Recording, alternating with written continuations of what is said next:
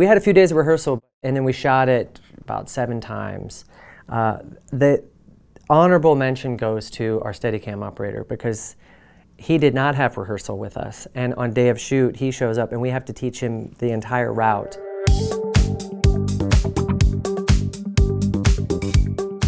Hey friends, it's your girl Emily Girl, and right now we're here at our iHeartRadio studios in New York City hanging out with our artist Jason Mraz. Can we give it up for Jason? Hey, we're in our little backstage studio. I'll clap for me. We're happy to have you, Jason. Thanks, Emily. How are you feeling? I feel like a lot of life has happened for you recently. Thank you. Yes, surprisingly a lot of life has happened for me. Let's start with the music aspect of it. So you have your 8th studio album, and let me get this correct. Mystical, Magical, Rhythmical, Radical Ride. Nailed it. What a title. Thanks. Let's start with that. All right. Tell me about the title. Well, I think it just describes life. I'm constantly mystified by life. I don't know why we're here. I don't know what the purpose of all this is. In some ways, it's just beautiful and perfect. In other ways, it's just terrifying and so weird and backwards. I think the purpose of the title is just to remember to tune your awareness to really be grateful and enjoy the ride. Such a precious time we get here in this life. It's also a musical album, so I want people to sing along and have fun, and why not start with the album title to be quite musical as well. It's like a warm-up to the rest of the record. Oh, I love that. Yeah. Well, it was so interesting. I got to chat with your team right before this, and they were telling us a fun fact. This is kind of a full circle project because who you produced the album with, you've worked with before. Yeah, I think being this far down in the creative process, I can sort of handpick my favorite people from all the years that I've been making music. So my band is a collaboration from 15 years of friendship, so we wrote these songs together. Producer Martin Terefe, who I made probably my biggest album with, We Sing, We Dance, We Steal Things.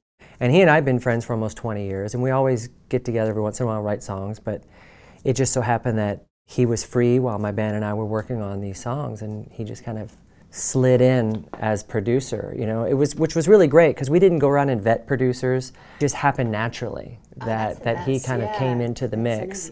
And then other players like Molly Miller on guitar, Grooveline horns, David Davidson strings out of Nashville, are all people that have been on my records before. So this was a bit of just a party reunion, you know, and where we're sitting right now on an independent record company, you know, we don't have a committee or an A&R team like looking over our shoulder and telling us what not to do. So we just get to have fun and make anything we want. That's nice. Yeah, it was great. Yeah, so for you, I mean, like you said, you're no stranger to making music, being a musician and artist. Like, what is the most fulfilling part of making an album like this one for you? There's so many steps along the way.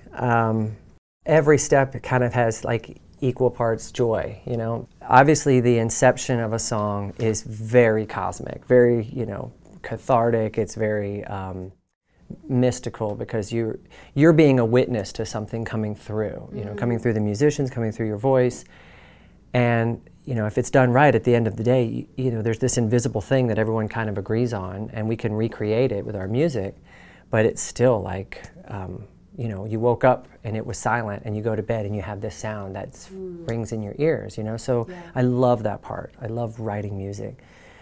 But then recording is a fun challenge, you know, to kind of figure out the right tempo and how it all glues together. And you recorded in New York, right? A studio in New York, yeah, part of it? First time I ever recorded an album in New York City. Oh, really? Yeah. Did it feel different? It varied. And at this point in my life, that's what I'm out trying to do, is have new experiences. Yeah. Like, I don't want to repeat myself. So I want to write songs that I've never written before.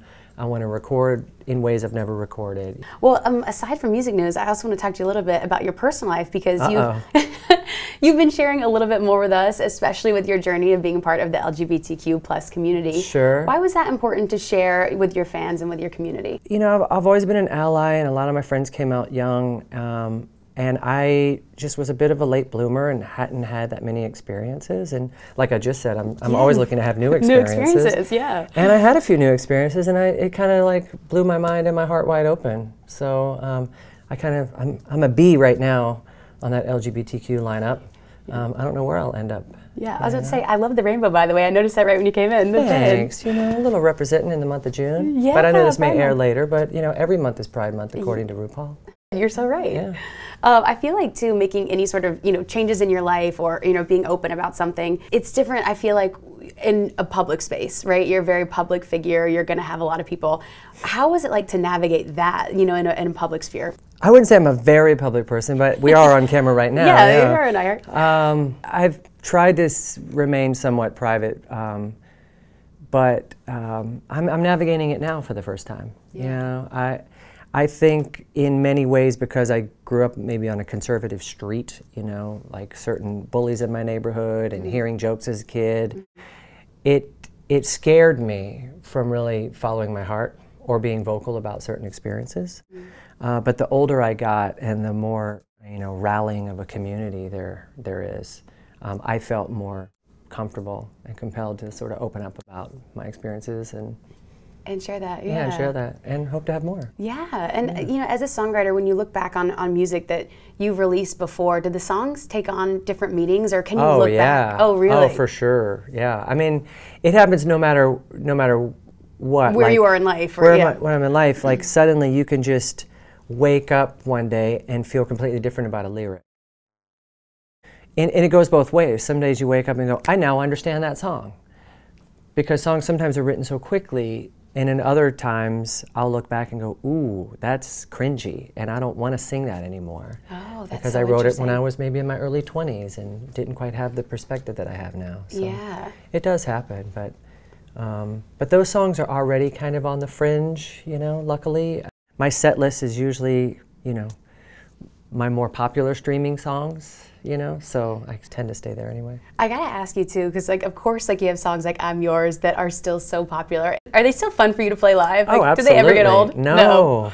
I'm just tickled that I get to be associated with these songs. Yeah. You know, it's so cool. I wrote I'm Yours so fast, and I write songs all the time, but I don't always write them down and record them. I just love to improvise music, and I'm Yours was one of those songs. I just improvised it one day, but I'm so grateful to my former self.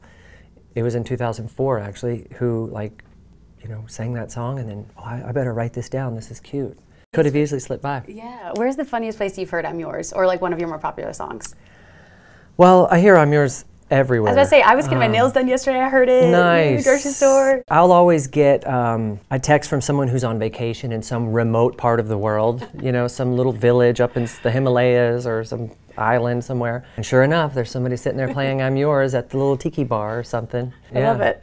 I also want to ask you about your song, I Feel Like Dancing, specifically the music video. Okay. Which was, it was so cool to see. It was so inclusive. It was so fun to watch. Thanks. Tell me about the creative behind the video. I don't really enjoy making music videos. You don't? I don't. I guess you do so many things that you're like, that one's kind of lower on the list. Yeah. Also because, like I said earlier, a song is kind of invisible. And also a song can mean so many different things to so many different people. And I worry that if I make a video, it's going to put an image and a story to the song and says this is what it is. Oh, instead of letting people interpret it. Instead of letting it be free. So I've tried in this album, and as of late, just to make videos that are more just performance-based. And so we came up with this idea to do a one-shot video through a space. Campy Country Club let us film there. We had a few days of rehearsal, and then we shot it about 7 times. The honorable mention goes to our Steadicam operator, because he did not have rehearsal with us. And on day of shoot, he shows up, and we have to teach him the entire route and who he has to point his camera at which line, and how. And you know, doors are slamming in his face, and people are cutting him off, and it took all day to make sure our camera operator That is happy. wild. 7 times through. Which time, do you know which take you ended up using? I mean, we probably did it about 20 and we filmed it about 7, and we used the last take, the 7th take. The last take, wow. Because every time there was something that was just a little off, and we're like, let's go one more time, Like, we're losing the light, let's go. You also had, I wanted to say, Ian Paget is in the videos and the TikTok star, which I was excited to see. Yeah. Had some cool cameos. Yeah, I think I got to dip Ian Paget. Yeah, he's wonderful. Ian, if you're watching, we love that dip, okay? Yes, we did. Well, Jason, we're so excited for all the new music. And last thing I want to mention is you're about to kick off tour. Yes. Tell us about the tour. Making a lap around the U.S., which is always exciting. I'm so grateful that I get to stand on a stage in front of thousands of people and sing these songs. You know, I think when you have a performance of any kind, the audience is giving you their greatest wealth, which is their time. And so we show up with total gratitude and aware of that enormous privilege, and we try to just give the love right back to the peeps. So yeah, we'll be all around the U.S. this summer. We're so ending excited. actually here in New York City. Oh. Out at Forest Hill Stadium in Queens with the New York Pops. Oh, nice. Which will be really lovely. So oh, that's going to be stellar amazing. band that night. Ooh, okay. Well, we will all be here. Our crew will support. Jason, thank you so much for being here. So great to see you. Can we get it one more time for Jason in our studio? Yes, thank you, everyone. And thank you all for watching. Make sure you stream all of Jason Mraz's music on iHeartRadio, and we'll see you next time. Bye. Thanks so much for watching. Did you like that video? You can check out more over here, and don't forget to subscribe to iHeart right here. And if you're already a longtime fan, make sure you ring the bell down below so you don't miss a single video. See you next time.